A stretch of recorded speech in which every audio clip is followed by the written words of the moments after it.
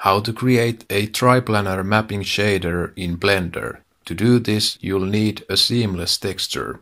The triplanar mapping method projects a texture from top, side and front, then blends between them. This means that 3 textures are needed, so duplicate the image texture node twice. To start creating the triplanar mapping, add a geometry node, a separate node, 3 combined nodes and 3 mapping nodes. Connect the position output of the geometry node to the separate node. The first texture will be projected from the top, so combine the X and Y outputs of the separate node. The second texture will be projected from the side, so use the Y and Z. The third one gets projected from the front, so use X and Z. Connect the combined nodes to the mapping nodes. Then connect the mapping nodes to the image texture nodes.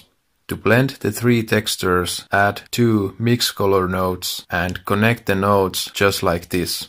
To get the desired outcome, we'll use the normals of the model and connect that information to the factor input of the mix color nodes. Add a separate node and 2 math nodes. Change the type of both math nodes to absolute. Connect the geometry node's normal or true normal output to the new separate node. Now connect the separate node to the math nodes and the math nodes to the mix color nodes, like so. Lastly, modify the scale of each mapping node to change the tiling of the triplanar mapping. Check out our articles, courses and assets at holotna.com.